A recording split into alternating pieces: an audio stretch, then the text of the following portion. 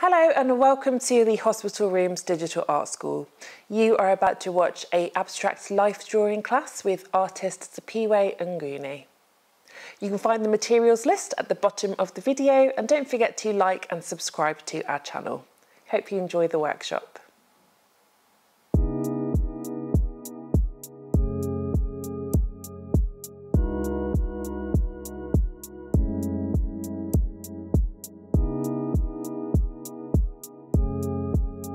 Hi, my name is Siphiwe Mnguni and I'm an abstract fine artist based in South East London.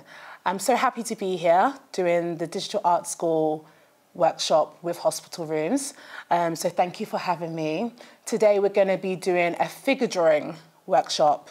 I have a load of materials here. I have some black paper, I have a pencil, I have some scissors. If you don't have scissors, that's fine because we can tear with our hands. We also have some Pritt stick. If you don't have a Pritt stick, we can use some masking tape, just anything to adhere the collage stuff we're going to be doing later on. We have some oil pastels and soft pastels.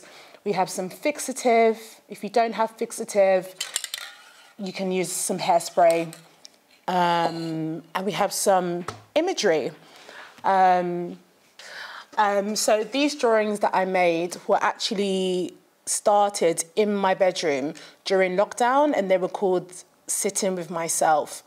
And a lot of that time during that period was actually me looking at myself in the mirror, making different shapes and looking at the female nude. So a lot of the shapes, you can see the movement, you can see the jumping, you can see the expressive lines. And that's exactly what I do in my work. My work is very much based in movement, very based in my dual heritage of being British, but also being from Zimbabwe. So that's where a lot of the ideas and particularly the colours come from. My mum is a great influence on my work, so she would definitely help me with naming the works. I'm from Zimbabwe and I speak Ndebele. Very badly, but I try. So a lot of that comes into the work. So today, what we're going to do, we're going to draw from these image packs that you should have downloaded on the Hospital Rooms website. So I photographed myself in these different positions. My friend Javi, who's an amazing photographer, photographed me. And you can see I'm posing in these different positions that will actually base the inspiration for today's workshop. So I'm going to look at these drawings and we're going to have a go. First, what I love to do is actually start testing my materials. I think that's really important. You're going to be working on the black card. And for me, you need to literally make the chalk dance. That is so important. So as you can see, I'm bending the chalk, I'm using it on its side, and that will inform the final piece, because a lot of my work has different mark makings, even with the dots and the different lines. My work is very intuitive, so if I see a couple of colours that appeal to me in the moment, that's what I will lean towards. So I really like this red actually. It's very vibrant and has some hints of orange. That's really gorgeous, really like that one. See this white? This white is okay, but it's quite shallow. But I like that red was good. So I encourage everybody just to play around with the oil pastels and get familiar. At the moment, I'm really into the colour blue. There's so much language that's attached to this colour in terms of its use in royalty, in terms of its use in art history, particularly my favourite, Picasso. He had his whole blue period, and it's so emotional, and yet it's so vibrant. And for me, when I pick colour, that's what I'm looking at. I have to be inspired. It has to be intuitive. So colour for me is really important. I think I'm going to use this blue today. this blue, maybe this orange, this is good. So once you have decided on your base colour, I would say look back on your images. So as I was posing, my hand is in that position, my leg is that way. And also I've got a couple where my hands are bent, the arch at the back. And then I don't look at it again. I think it's so important to be in the moment and to gain inspiration, but to not rely on it. This is really just between you and the piece of paper and you having a moment where you have some solitude. For me, art making is about that self-care. So let's give it a go.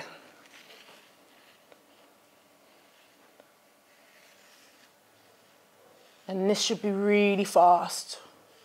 I think my best work is when I'm not thinking about it. I feel like I think too much in life anyway. And this is my moment where I literally can just dance with the paper and it lead me. Sometimes I even close my eyes and be led by that. And even when you turn it on its side, you see the different marks that makes and go with it. I think at school they teach you to draw in a particular way, and if it doesn't look like the image in front of you, then you failed. But for me, that's completely different.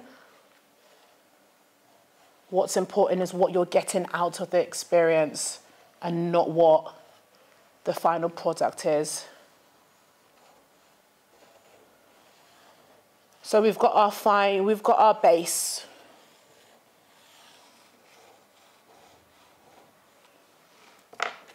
Now if you pick another colour, I think maybe this pink. This pink is gorgeous. Oh, that's yummy. I like to highlight the boobs. That pink is yum. And trace round. For me, usually when I'm doing this process, the house is filled with music, or I'm doing it with a friend. Oh, that's yum, that's yum. To bring distraction. So actually today, maybe this is working because you're here. We're gonna add those dots that we used before. That's really nice. Charcoal and soft pastels are so messy, which is why I love them. I'm a messy girl. I'm a messy girl. Honestly, if you saw me at uni, you would have cried. That's really nice. Let's add a third colour.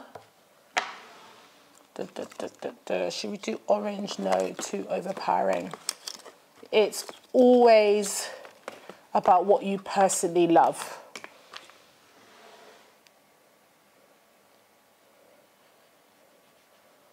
Also with my work, it's about reaffirming who you are. I think particularly sometimes when you go into the world, people tell you who you are.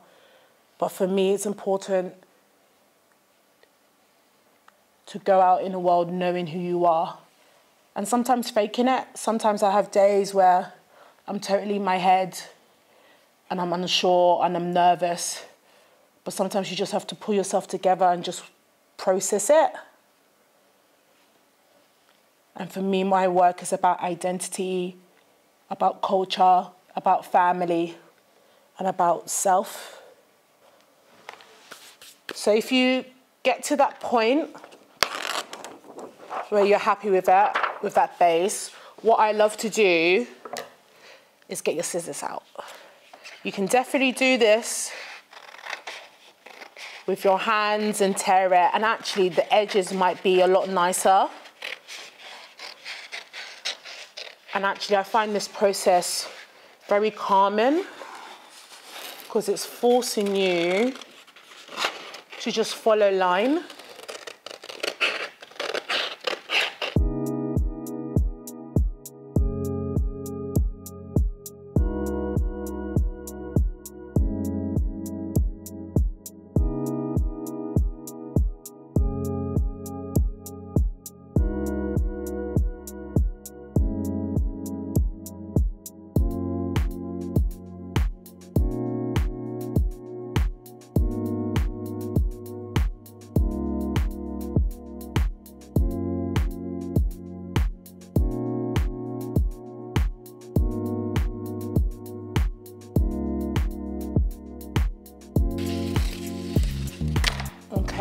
that's basically cut out. And we're good to go. Let me just get these corners.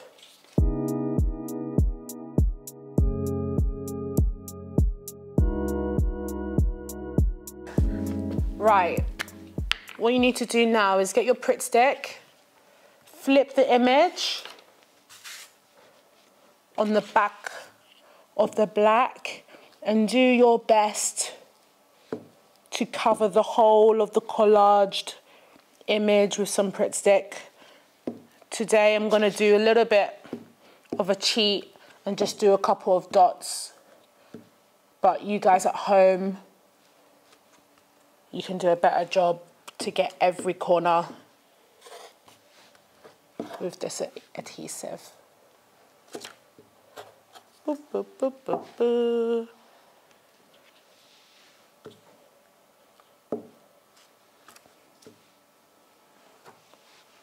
Like that.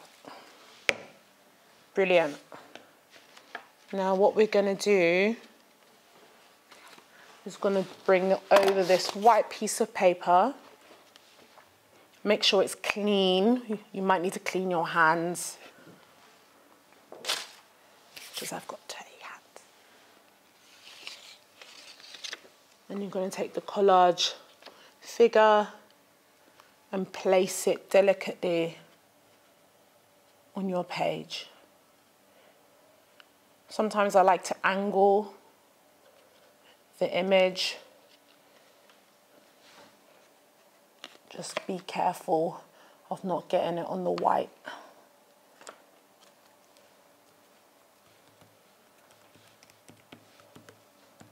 What's really good actually, if you placed some newspaper on top and some household cloth or tissue, and you rubbed it down to flatten the shape. That would be really handy. And that's looking good, really good actually. Those colours are popping. As you can see, some of the fingerprints are there, so you can actually go back in with your oil pastel and cover that. I want to find some white. Can I see some white? Oh, green. That green works.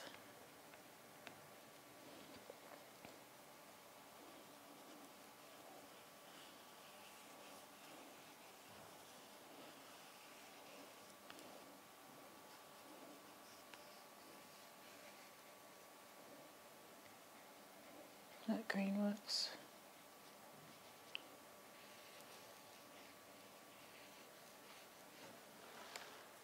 So with this one now,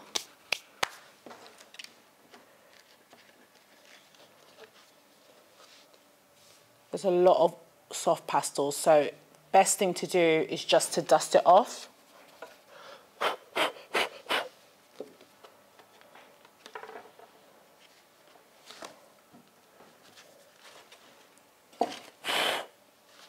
Oil pastel unfortunately moves a lot. So if you can get your fixative or your hairspray and give that a whack, that's gonna need a couple of sprays, maybe 10 sprays. Do that outside in a ventilated area. And for the last step, I wanna find some black. What I love, one of my favorite artists, Keith Haring, American artist, a lot of his paintings have so much movement with the lines. And that's what I love to bring in my work as a nod to him.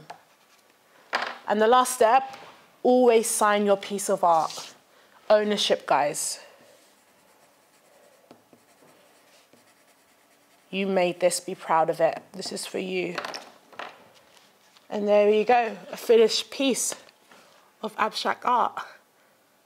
Hope you enjoyed it. I was Siphiwe Mnguni. Thank you, Hospital Rooms.